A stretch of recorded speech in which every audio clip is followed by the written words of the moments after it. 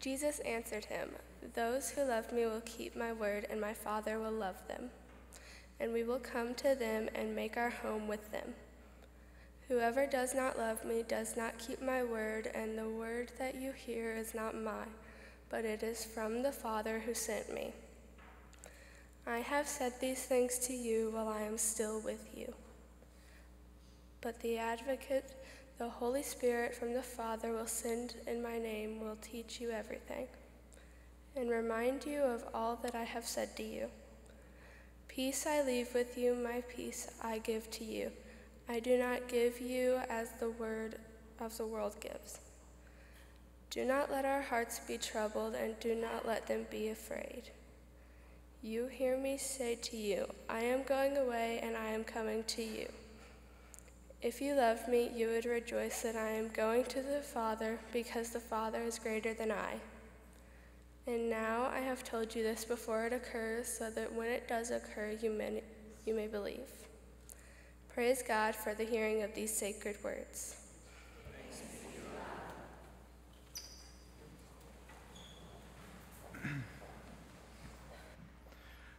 Well, as I said just moments ago, today is Heritage Sunday. It's Confirmation Sunday. It's a Sunday in which we have a new announcement of a pastoral appointment, and even after I finish my sermon today, we're going to have a baby dedication. We're going to cover all of our bases today as Methodist Temple. The picture you're looking at has to do with our Heritage Sunday, though. That's the picture of the very first worship service that was ever held here at Methodist Temple in 1950. That's when we opened here on the extreme east side of Evansville at that time in 1950. If you kept going east, you found country, and you found Green River Road was a country road. And so this was the congregation. We had about 800 people show up at that first worship service. And so we celebrate our heritage today as Methodist Temple. As we do get started, let's begin with a moment of prayer, though. Would you pray with me? God, on this day, I do ask that you would help us to continue to be present to you, even as you're here, both present with and within each of us. God, on this day, I do ask that you would take the words of my mouth and the meditations of all of our hearts, and that you would move and work in such a way that they would be made to be acceptable in your sight. For indeed, you are our rock, and you are our Redeemer. Amen. So it's Heritage Sunday. It's Confirmation Sunday.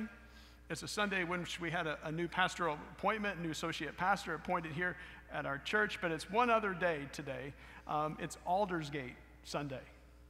Now, if you're a longtime Methodist, do you know what Aldersgate is? Anyone? Crickets? Anyone? I got a couple thumbs up. Aldersgate is the day in which John Wesley, the founder of our movement, had an experience with the love of God in which his heart was strangely warmed and his life was transformed. Legend has it in Methodism, it was on May the 24th, 1738, that John Wesley showed up to a small group meeting on Aldersgate Street in England, and he felt his heart strangely warm and his life was transformed by the grace and the love of God. Now, here's my bad joke, because I always have one in my back pocket. So here we go. So John Wesley's heart was strangely warm on May the 24th, 1738. My wife Leslie's heart was also strangely warmed on May the 24th, 2008, because that was the day she married me. So, yeah, I remembered. So, and to be clear, for the record, Leslie's heart was strangely warmed, and my heart was strangely warmed too. And it's just like a fire that's kindled and burning now, right, honey? So I love you, Les, and I remembered. So I'm throw that in there. I remembered again. So yeah. So what's this Aldersgate thing all about? That's what I want to talk about today. What's this idea that you can feel the love of God and that you can experience God's love in your life? I mean, that's the question that we should all be asking as Christians. That is the question. How do we experience God's love, and how do we experience God's grace in our life? And part of it's a mystery, but part of it is that we have a tradition to teach us what that's like and how we can do that. And as Methodists, we have a wonderful tradition. I'm not saying our tradition is better than other traditions. I just love our tradition. And if you really are going to understand the Methodist movement, the Methodist Church, you have to go to John Wesley. I mean, you can't be in a Methodist church and not hear the name John Wesley being used from time to time. He was born in 1703. He was born in England, and so he was born before we were even a country, really. His parents were both very devout. His father was an Anglican priest, Church of England priest. His mother, Susanna, was really the one that was in charge of raising John and his siblings.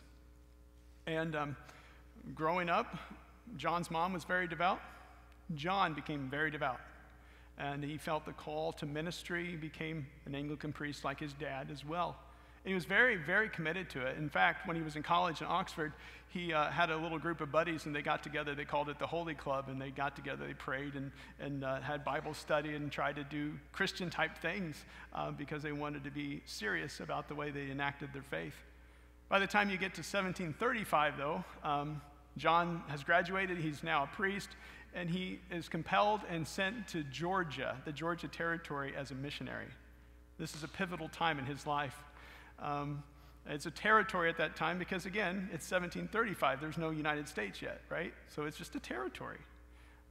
And John's all excited about going there because he feels like the Native Americans are just going to receive the Christian message hook, line, and sinker. I mean, he just thinks it's going to be awesome. And he's going to introduce them to what he calls primitive Christianity.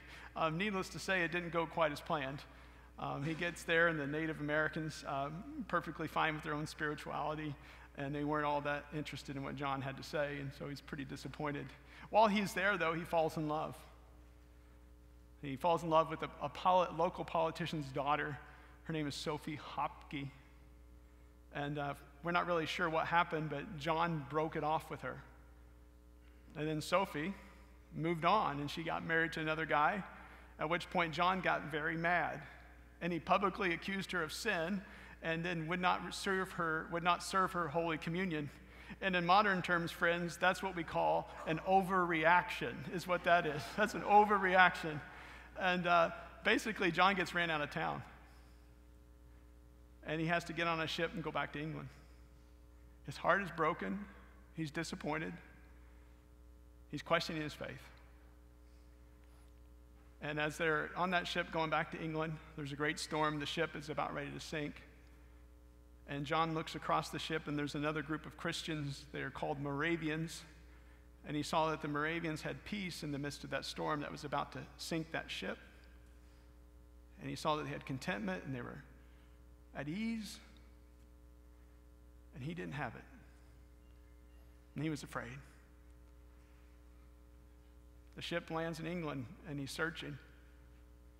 He finally, it's now the year 1738, and he finally ends up going, in his journal it says, very unwillingly to a society in Aldersgate Street. Have you ever gone unwillingly to church? This is church, you have to tell the truth. So John went very unwillingly to a little small group meeting in Aldersgate Street. And they were reading about Martin Luther's preface to the book of Romans and how we're saved by grace alone, not by our works. We're made right in our relationship with God, not by what we do and don't do, but by God's love. And he feels God's love move in his life. And his heart's strangely warmed. And he's transformed. There's one Methodist theologian, I think he said it best. He said, in this moment, John Wesley's passion for religion was transformed to compassion for people. And that makes all the difference in the world, doesn't it? I mean, we all know some people who are pretty passionate about their religion. I mean, if you're like me, you want to run for the hills when you get around folks like that. When you're going to cross the line, when you're going to offend them, when you're not going to fit in their box. That's the kind of questions you ask when you're around folks like that. And we also know some people who are passionate and compassionate about people. They're contagious in a good way. And John Wesley's life was transformed in that way, and his life burned with the love of God that led to a love of people. It led him to working for prison reforms in his day. It led him to allowing women to be in leadership in his day. It led him to standing against slavery in his day.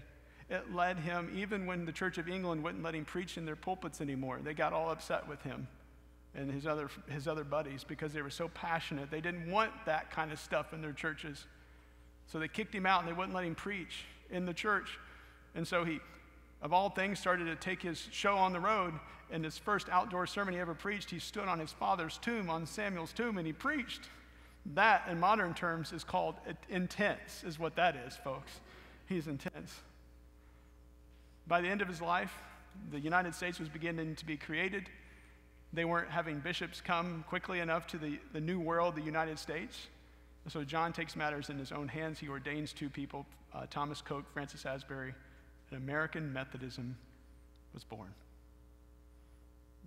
It's around the year 1790. And so what does it mean, though? How do we find this that he found? How do we look for this that he was looking for? What do we do? Because we all deep down want to have compassion for people, and we deep down all want to love God and love people and burn with that type of love. We all want that, and if we're really honest in our heart of hearts, we know that voice, and we know deep down that's true. So how do we find that? And John had 3 words when it came to finding God's love in our life. First, repentance. Second, faith. Third, holiness. These are old words, I know, but they're good words. They're good words. Repentance, that's a word that has a lot of baggage. I know. Moralistic repentance. A lot of times we hear the word, we think about not measuring up, shame, guilt, these kinds of things. But when John used the word, repentance was about knowing yourself. Knowing yourself. Which is odd, I know. I mean, when I first heard that, I'm like, that doesn't make any sense to me. That doesn't make any sense to me. Know yourself. If you ask someone in our world today who they are, and they're going to tell you who they are in relationship to other people. That's how we know ourselves today, right?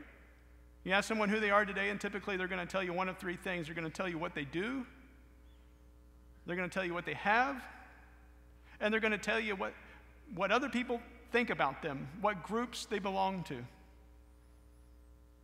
We know ourselves in relationship to other people. And what that has led to is a world filled with fear and anger and anxiety.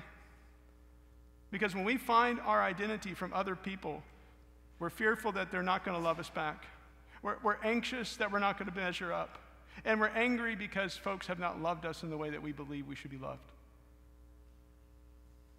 When John said, know yourself, he wasn't talking about knowing yourself in relationship to other people, though. He's talking about knowing yourself in relationship to God. And who are we in relationship to God? We're made in the image of God. We're loved by God. Our truest self is the love of God. And we fall short.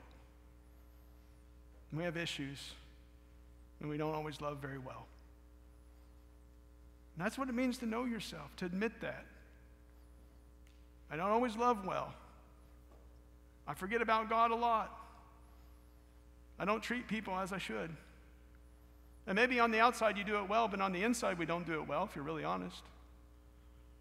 And it's so important we admit this. And the reason it's so important we admit this is because if we can't admit our own faults, if we can't acknowledge our own faults, if we can't acknowledge that we have issues, we're never going to have grace to other people who have issues too. The most dangerous person in the room is the one that refuses to admit they have any faults. Why? Because they're going to come across self-righteous, judgmental. They're going to put people down, and they're going to feel justified in the harm that they do to others. Know yourself. That's repentance. The second one's faith. So the first one says, I have issues. The second one says, yes, but God loves me anyway. When we say faith as Methodists, what we're saying is God's forgiven our sin anyway. And specifically, it's manifested on the cross. And John Wesley never really articulated what we call atonement theology. When he talked about the cross, he never really articulated how Jesus' death got our forgiveness. He never really said that clearly. But let me just say this about it. On the cross, we as Wesleyans and Methodists believe it's not that God's wrath was satisfied, it's that God's love is magnified. And that makes all the difference in the world. And so we believe in the forgiveness of sin. We believe that God loves us anyway in the midst of our issues, which leads to the last word, holiness. What's that? Well, holiness is all about obedience. And what's that? It's not about measuring up. It's not about earning it. It's not about making sure that you don't say something, do something, not say something, not do something you shouldn't do, and then you lose your salvation immediately. It's not like that at all. Holiness is about obedience, and obedience about listening. Listening. And what are we listening to? We're listening to the voice of God's love that's speaking in the depths of each and every one of our hearts. As we dial into that, and as we tune into that, we begin to feel God's love. Our hearts begin to become strangely warmed. So a few weeks ago, I was interviewing what we call a licensed local pastor. That's one of the great things I get to do because I am ordained. I have to interview all the part-time pastors in our area. It's an accountability type of thing. They're long meetings. They're long meetings. I was talking to a young clergy that just got started, and one of the questions we have to ask is, tell us about your Methodist theology. I know, that's a great way to start a conversation, right? Tell us about your theology. I mean, nothing really gets things started like that. The young man said, I'm so glad you asked that question. Here's my favorite John Wesley quote. And I'm like, woo, coming in hot, man. Ordain you on the spot. He says, my favorite John Wesley quote is this. Someone asked John Wesley once what his secret was. And he said, I just invite the Holy Spirit to light me on fire, and then people come watch me burn. People come watch me burn. And I pray and I hope that we as the Methodist Church, we burn with a lot of things these days. But I hope we burn more than anything else with the love of God that leads to a love of people. Not a passion for religion. Lord knows we don't need more of that. Compassion. Compassion for people. That's what it means to be the body of Christ. That's what it means to be the church. And that's why I still love Methodism, because this is who we are at our core. This is our heritage, to seek to be perfected in love. I can go on and on. I'm going to pump the brakes now. But just know that you are loved by God. Listen to that voice. And today we're going to celebrate that voice now as the Hahn family comes.